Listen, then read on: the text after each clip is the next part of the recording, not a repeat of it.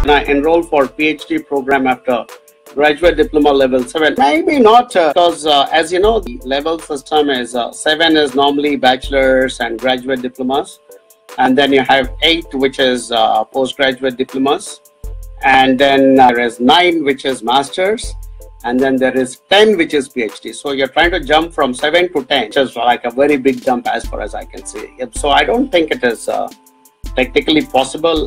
I mean, again, PhD is a very tough creature, and to be able to crack a PhD, you need to have those, continuous levels of learning and being ability to do research and stuff like that. So I don't think jumping from 7 to 10 would be possible. 7 being your graduate diploma and 10 being a PhD levels.